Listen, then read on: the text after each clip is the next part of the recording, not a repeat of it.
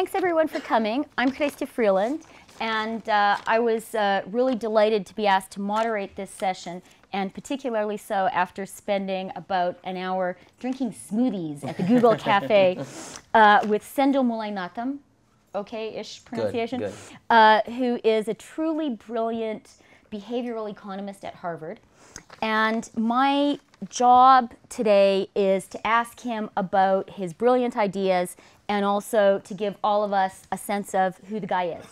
So I'm going to start by asking you about the paper you're writing right now about angel technologies. What are they and why should we care? Yeah, let me start with my favorite example, partly because it affects me personally every day. You know, every night when I go to bed, I always set my alarm clock at 6:30, 6:20, something like that. I have a lot of goals when I go to bed at 11 or 12. I'm going to get up at 6:20. I'm going to go for a run. I'm going to write poetry. I don't know, something. They're always good goals. At 6:20, one of the great evils of society is realized, which is the snooze bar.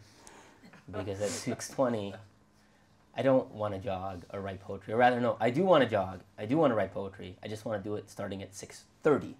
So when I hit the snooze bar, of course at 6:30, you can see what happens. This is an interesting problem. I like this problem for a few reasons. One, I've been through this many times, and I still haven't mastered it. Two, there's a technology here that's not helping me that much. After all, the alarm clock isn't doing, in a way, what I would want it to do, which is to get me up at the time that I wanted it to get me up. And so there's a nice product on the market called Clocky, which is this alarm clock with wheels. And what it does is it rolls off the edge of the bed, goes off in a random direction, and then starts beeping. So you can imagine at 6:20, you have to get up and find Clocky. So now you do get up at 6:20. So this is a nice metaphor that I think captures something that technology can do for us. So in this case, what Clocky is doing for me is that, you ever seen these cartoons where there's like an angel on the shoulder and a devil on the shoulder, and the devil's trying to get you to do something, and the angel's trying to get you to do something better. And I often think of many things in life as having an angel and a devil, and there's a little fight. What Clocky does is it arms the angel up. It gives the angel a little more ammunition to accomplish what the angel wants to accomplish. And so I think that Clocky for me is a metaphor for a type of technology that we will start to see consumers increasingly demanding and firms increasingly figuring out how to provide, which are not things like technologies that just, you know, Coke tastes good, I'm going to get it. They're technologies that help us be the people we want to be. This is not someone else telling me you ought to do X. It's me saying, I really struggle with this, and I would love if something could help me do this better. And so once I noticed this with Clocky, I started looking around, and it is sort of an emerging trend. It's very nascent, but it's nice to find these trends before, you know, they start to get full-blown and we can name it. And there's a few products, I think, that are starting to fill this space up. And it's an interesting space also because of what I do, which is behavioral science. Because I think behavioral science can move from the lab to actually almost a form of engineering. If we know these are the things that make people tick, can we use these insights to engineer things? What are other tools, what are other things that we can do like Clocky? So I'm going to volunteer an alternative to Clocky, which doesn't have a snooze button, and in my own personal life's case, that's 3 children. But it is a lot more expensive and time-consuming, so I will grant or a dog, you that. I suppose. That's similar. Wouldn't know about the dog, but the kids definitely do it. So the book you're working on now, Sendhil, is called The Eternal Bank. What is The Eternal Bank, and whose idea is it? So yeah, so that's the book I'm working on next, so I should say. It's always the case that you're planning to do things, as you can imagine. That's a book about my dad, and it comes from this thing. He once called me, and he said, "You're an economist, right?" And this was 12 years after my PhD, so you would think he would know that I was an economist. But okay, anyway, just a little footnote here. You were a tenured professor of economics at Harvard at the time. At the time, yeah. So, yeah, because I said yes. You had a few credentials. A little bit, yeah. So I said yes, and then he said, well, I need your help on something. I said, okay, what? He said, I want to start a bank. And my dad has nothing to do with banking. He has nothing to do with any of this.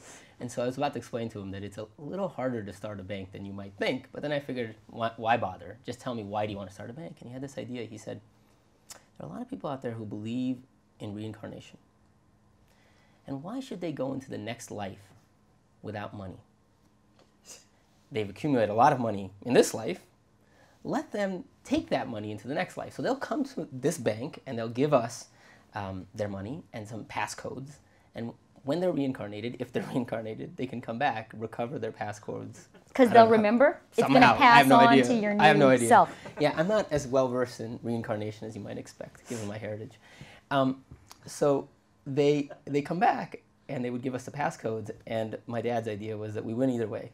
Either we have concrete proof of reincarnation, or we get to float on their money. And so he said, and the best part of it is he said, and we'll call this the Eternal Bank. So the book is really about, my dad is a very interesting guy, and it's about his stories and what they tell us about, and trying to understand them through social science. So this story is emblematic for me about what is creativity, because obviously this is a very creative idea. At the same time, I don't think any of us are going to go out and set up the Eternal Bank. So there's something slightly, it's very creative, it's almost too creative. And so it's about understanding what the science of creativity is. And how can you be too creative? So I think that one thing that we're finding in the research on science, on creativity, it's almost like, this is a gross simplification, but it's almost like there's a spectrum between creativity and judgment. If you almost think of creativity as being able to see the world as it might be, and judgment as being able to see the world as it is, you can see how those are in remarkable opposition. When you're very creative, you're looking past what is to what might be. When you have great judgment, part of what you do is you can really see things almost clearly for what they are. And you can see how these are in like remarkable opposition. And so that's why oftentimes creative people will say one brilliant thing and one thing where you're like, that is absolutely insane. And they'll be convinced that both of them are great ideas. And so that's the tension. And so that story for me and the research that I've been doing afterwards is around trying to understand that tension of what makes creativity. So Sendhil told me this story yesterday, and it really resonated with me because as it happened, I had just reread a paper by Robert Merton, the sociologist, written in the 1960s, where he and a colleague had surveyed a whole bunch of Nobel Prize-winning scientists. And one of the findings, as the scientists sort of reported their own theories of their success and their thinking, one thing that all of them said was what was crucial was not so much being brilliant, because they said there are lots of people who are really, really smart. It was that they all felt they had a kind of intuition about where the hot and important issues were. And they knew to work on those and not to work on the others. And this sounded to me a lot like the judgment that Sendhil was talking about that's so essential to creativity. Exactly, that's right. And I think that varies a lot. There isn't great research on this, but I think that mix that you need varies a lot by field. So in Merton's case, he was talking to a lot of scientists, and Nobel Prizes in science are often given for things that are much more like experimental advances. And when you're doing a lot of experimental advances, you need creativity, but because there's a lot of heavy lift involved, you need a lot of judgment. But if you look at art, I would speculate, and you go out in this direction, you need less judgment and a lot more just raw creativity. And it sort of varies by field. A very creative management consultant, probably not that helpful. A somewhat creative management consultant with good judgment, very helpful. So I think it matters a lot. As to a very creative auditor, probably not helpful at all. Well, in some places a little too helpful, right? Exactly right. So maybe when we're advising our kids, once they finish their alarm clock role in our lives on career choices, we should try to figure out where they are on the creativity judgment spectrum. Now, Sendhil, you've talked to us a little bit about your dad, and I was really fascinated to hear about your family story. So I'm going to ask you a little bit about that. Yeah. Where were you born? So I was born in India. I was born in a village sort of about 4 hours, actually I used to say 5 hours south of Chennai, but what does hours mean? It's like an interesting thing where it's like the roads keep getting better. So in effect, the village is getting closer to Chennai. So how close is it now? 3 hours. Pretty good, That's right? good. That's progress. I thought the infrastructure was terrible. No, it's getting better, much better. Yeah, my teeth don't rattle anymore. And then how old were you when you immigrated? 7. And that was to? That was to Los Angeles. So yeah, we moved to LA, my dad was there, and then I was there until I went to college. And how did your dad manage to bring you guys from this small village 5 or 3 hours outside of Chennai? He came to do a PhD at Caltech, and then he was here for about 4 years before before he could bring us. That's an example of an interesting, almost angel technology, because we didn't have a phone in our house. There may have been one in our village, but we didn't have a phone, so my dad would make these audio tapes where he'd talk into them and tell us what he wanted to say. And then I still remember the tapes would come, and then you'd put it on the tape machine, and like you'd hear your dad, and it's like very interesting. It was one way, but it was still somehow intimate despite its one-wayness. Did you make tapes for him? No. I it never even occurred to me. So. And what was the experience of immigration like? Was it all on easy streets? Suddenly you got to America, the roads paved with gold. I mean, as a kid, it was just another thing. It was like different. I mean, to me, it was like perfectly. The only odd part of it was when I was 10, my dad lost his job because of defense contracting rules, and he couldn't work in the sector anymore. And that was, the rule was? Oh, so the rule was that he was an aerospace engineer, but if you worked in any building that had a defense contract, you had to get complete clearance, even if you weren't working on that. So he would work on commercial airlines, but still, because he wasn't a citizen, he could no longer even work on commercial airline projects. So now he couldn't be an aerospace engineer, and the interesting part of it to me was I still remember this moment where it's kind of interesting, where I said to him, oh, so now you don't have a job, we're not getting money, so what happens if you don't get a job? I mean, it's curious, it was interesting, and he said, what do you mean what happens? We don't have money, we don't eat. And it never even occurred to me as a child that the world would be such a place where just through chance you could end up with such a random bad outcome. Because, you know, even when we were in India, it's not like I ever worried about not having something to eat per se. You might not get candy. Okay, you don't get candy. But somehow the idea that the world would be this place where there's almost no net and you can fall very far, that had a very long impact on me.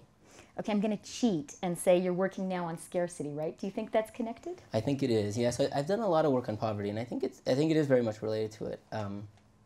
It's related to this notion. I think that's this sort of the psychology, and I think all of us probably feel it in one way or another. So some people may feel it in money, some people may feel it in time, but that feeling of having very little, and that feeling that you get when you just feel you have too little time. That's something that I'm working on now. That's the book I'm working on, which is around, it turns out that there's a common psychology that arises every time people have too little. So there's more in common between the poor and the busy and dieters and the lonely, that there's a common psychology that all of those people draw upon that seems to operate. It's something people haven't really noticed before. Is that good for us? I mean, certainly if we're on a diet, we feel pretty virtuous. If we're very busy, we feel virtuous, we're working hard. Does scarcity make us better? Yeah, so that's one of the interesting things. It's like scarcity has these amazing benefits because it focuses our mind. So we find, and others have found, for example, when you're working busy, people are far more effective when they're on deadlines than they ever could be. And you know, you've all This is well known to journalists, yes, by the way. I think it's well known to most of us, I think, right? Any student who's like, wow, with 5 hours left, I wrote a term paper that I couldn't write in 5 weeks, kind of understands that, you know, the power, the motivating aspect of deadlines. And it's not just bit time, though. So, for example, the poor, this is an interesting fact. I think most people, I mean, in our research, it came out, I think it's the opposite of what most people anticipated. The poor are much better managers of their money than the rich, significantly better managers, in the sense that they, I mean, in every sense, just like when you're very short on time, you become a very good manager of time, the poor are better managers of money. So in many ways, scarcity does what you'd expect it to do. The mind reacts by saying, we have very little of this resource, let's marshal all our mental resources to focusing. But there is a very bad side to scarcity, which is probably, in the long run, outweighs the benefit, which is because the mind is so focused on it, it focuses involuntarily. So for example, so think of the following. You have a project that is due, like you're working on an article. The deadline is the next evening, the next afternoon it's due. You go home, you're going to spend time with your kids because you haven't seen them in a while. There's nothing you can do on that project right now anyway. But while you're with your kids, your mind keeps going back to the project. You haven't done work on the project, and you haven't enjoyed your time with your kids. And they probably haven't enjoyed you And either. they haven't enjoyed you either. You're a worse parent. In that moment, you are a worse parent. And what that's doing is it's because scarcity is loading your mind. It's creating, it's as if you had a mental processor, and part of that processor is constantly being taxed. It's like your computer when you have like too many windows open. Part of it is being taxed by this other process that's continually running. And so as a result, what it means is people who are under conditions of scarcity, when they're trying to do anything, they are significantly worse. And so we find some striking evidence, for example, that when somebody becomes poor, the same person, when they're in times of poverty, their IQ drops significantly, a lot. And other measures, psychologists have these measures called executive control, which is what you use to exercise self-control, which is what you use to focus. Those drop quite a bit. In fact, the orders of magnitude are such that it's almost like when you become poorer, it's almost like being moderately inebriated. So there are very big effects on cognitive load. But it's not about being poor. It's not about the people. The same person, when they get more money, the mind recovers because now the cognitive load is gone. And it turns out the same is true for people who are on diets. So we went and looked, and there have been a lot of trials around diets. And when people are put onto diets, not from the nutrition aspect, they're getting plenty to eat from that point of view. That's true of the poor, by the way, that we study. It's not nutrition. But when they're put onto the diet, even effective diets, people lose quite a few IQ points while being on the diet because part of their mind is constantly, well, thinking about food. And that makes them less effective in whatever it is they're doing. And so that, to me, was interesting because it kind of, as economists, we tend to think of scarcity as, I remember when I was telling one of my economist colleagues that, oh yeah, I'm working on this sort of new research on scarcity. They looked at me like I was an idiot because they said, well, there's already a science of scarcity. It's called economics, which is true. But This is an older type person? No, it was a younger type person. They probably just didn't like me.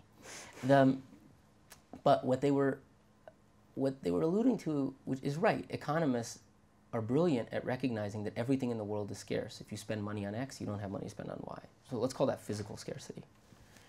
What I think economists haven't understood, and maybe they don't care to understand, is that physical scarcity doesn't mean psychological scarcity. So I'll give you an example. Like most people in this room are lucky enough not to have money scarcity. But you do have money scarcity. You have a budget constraint. However much money you have a physical amount of money, right? So we know from an economist's point of view you're experiencing scarcity. But let me show you from a psychology point of view that you're not experiencing scarcity. If you were to lose $20 or 20 francs or whatever the currency might be from your pocket, you went out for a jog and it fell out, you might be annoyed at yourself. You might say to yourself, that's stupid, I shouldn't have lost that. But you never ask yourself a question that people who are actually experiencing money scarcity ask themselves, which is the question, I'm now $20 poorer, what am I not going to buy? It doesn't feel like you've lost anything in some sense, except a piece of paper. Of course, we know from the physical point of view, you have lost more than a piece of paper. You must be buying $20 less of stuff because that's what the budget constraint is, but it never feels that way. In fact, people who are experiencing money scarcity, most definitely, that's when you ask them free form, questions such as this, one of the first things they report is, I have to figure out what I'm not going to buy.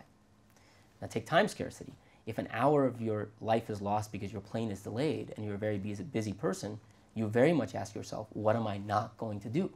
If an hour is lost on a Sunday afternoon that was a relaxing day, you don't ask yourself. So that's the sense in which there's a big divide between the physical scarcity, which economists are right to point out exists everywhere, and this psychological scarcity, which is a remarkable feature of the mind to allow us to feel like we have millions of $20 bills, endless amounts of $20 bills.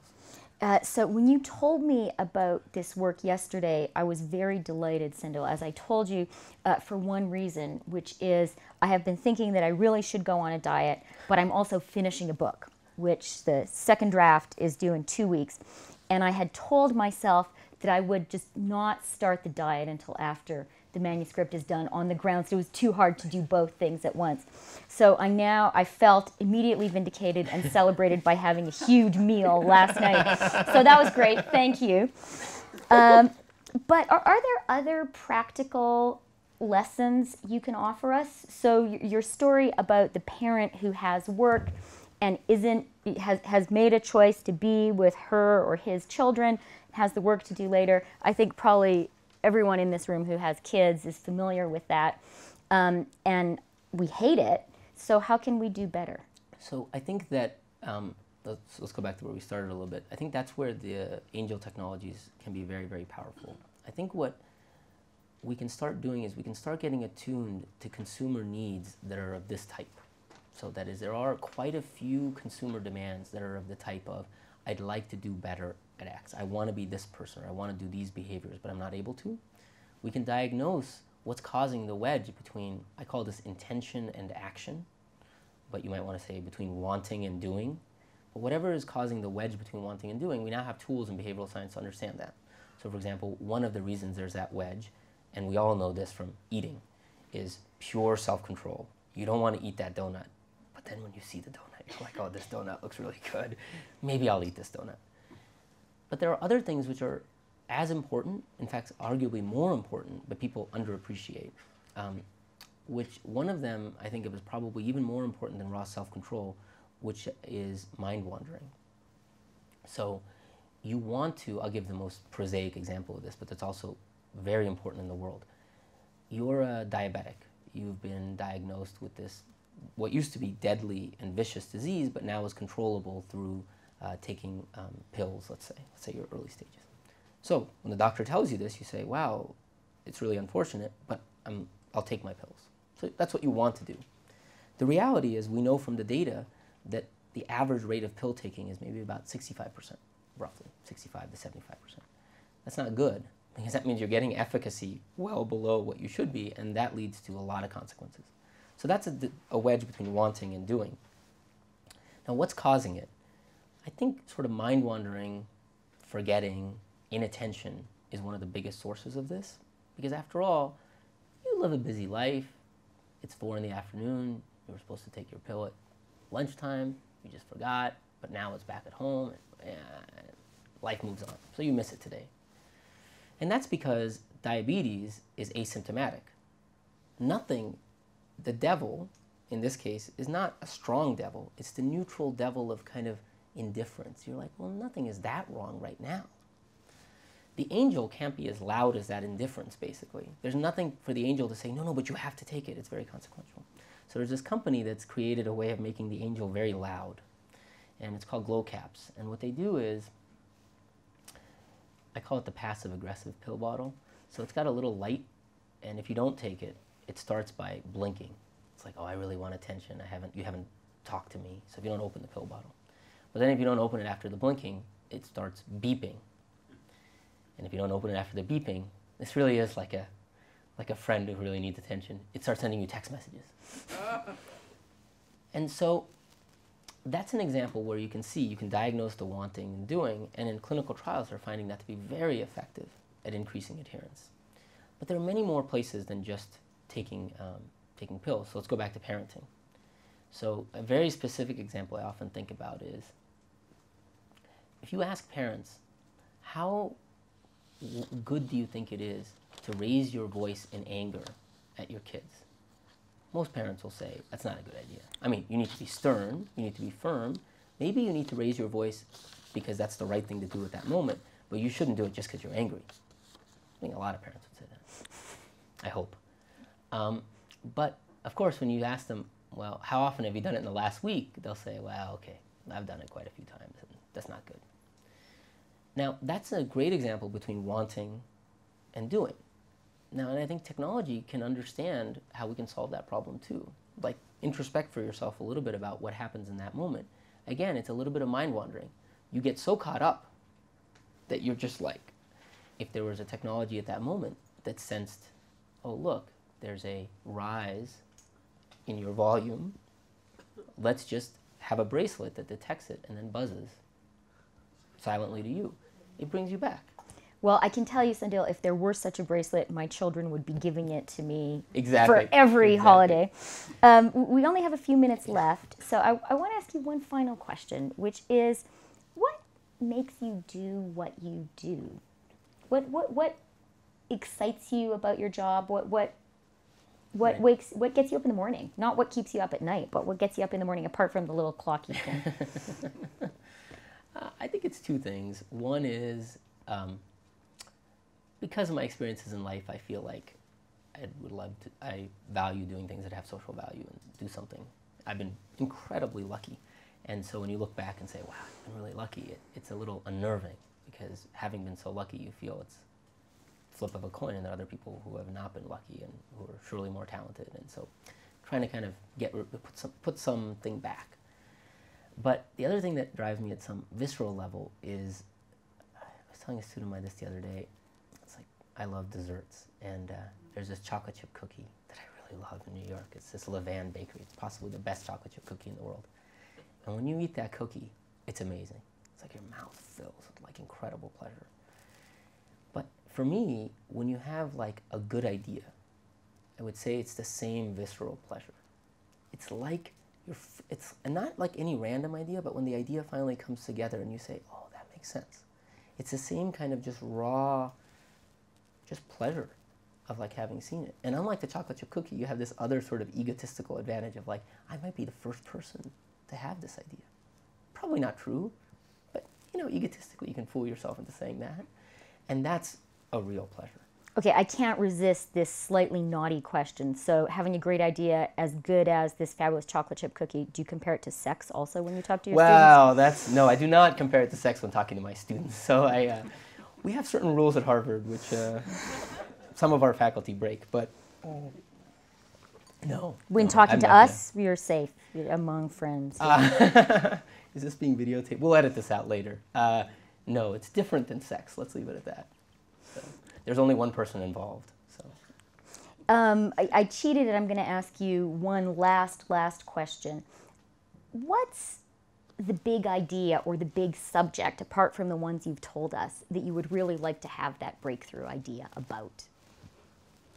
That's a good question. So I think that the thing I'm nibbling around the edges at with Angel Technologies is part of sort of a Ideas 42, which is a social venture we've set up and has a lot of good people. And the thing that we're nibbling around the edges and really perfecting is the thing we'd love a breakthrough on. I think we're close, but we're not there, which is if you look at behavioral science, whether it's economics or psychology, they're fields that are not, they're almost like science, like physics is. They're not engineering. And the biggest advantage is that some of the biggest breakthroughs in physics came from engineering, by which I mean where you take a real problem and you actually try and solve it. And I would love to see, and that's what we've been doing at Ideas 42, I would love to see a way that we can actually become engineers. Engineering is a discipline. It's a science in a way. It uses scientific tools. It uses analysis. And I think right now where social science is it's almost like the applied stuff is considered like somebody will do it. It's just guys at Harvard eating chocolate chip cookies, as it were, exactly. Not connected to the real world. Right. And I think that in a way when we have a more robust field of engineering, just like in physics, it'll transform even pure science. Because when you go out and try stuff, you realize, okay, this isn't going well. There's something we have wrong. And we're already finding that in some of our projects. Behavioral ideas that look great in the lab, you go try them on some projects and you're like, this isn't working at all. Which then makes you question, well, what did we do in the lab experiment that wasn't so representative of the world? And so that would be the idea that I would love to see in the next 15 years, is to say, wow, we created a field of sort of almost engineering in this area. And I think that could be transformative for the world. Okay, well, thank you so much. I have been really fascinated by everything you've had to say today and by our conversation tomorrow. I'm sure everyone else here has been too, and we will all want to buy your book. So when is it going to be published, and what will the title be? Oh, the title is a sore subject. I don't have a title, but it's published in January. So. And this is the Scarcity book? The Scarcity book, and who's the publisher? Times Books. Publishing is weird. It's got this huge hierarchy. Every publisher is owned by some other publisher, but this is Times Books. Okay, Times Books, something about scarcity, Sendhil Mullainathan. I don't think there'll be lots of people with that name publishing a book in this area in January. Yeah. And we will all buy it. Thank you so much. A great pleasure. Thank you very much. It's nice talking to you.